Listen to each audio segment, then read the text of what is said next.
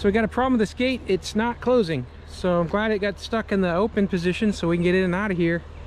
But we got to figure out what's going on. I think the battery's probably at its life's end. It's been in here for many years. So we're gonna go ahead and check that out. And if that battery is bad, go ahead and replace it. So this battery is probably just dead because it's been on this system here for 6 years, which is a record, I think. And as I'm testing it here, it's only holding 5.5 volts, so that ain't gonna cut it. We're gonna have to replace this battery and see if the gate will open and close as expected. So here's the replacement battery that I'm gonna put in. I got this battery to match the other one.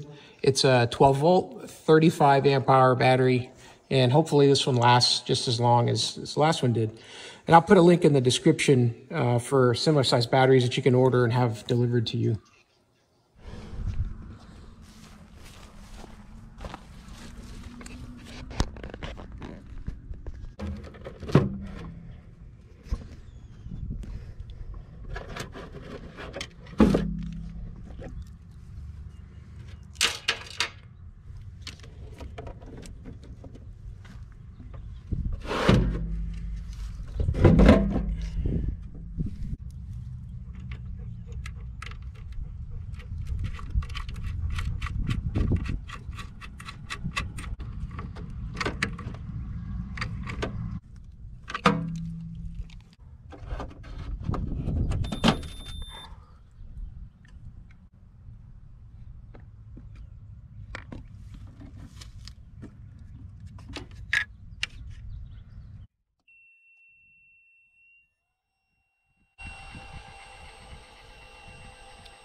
And we're back.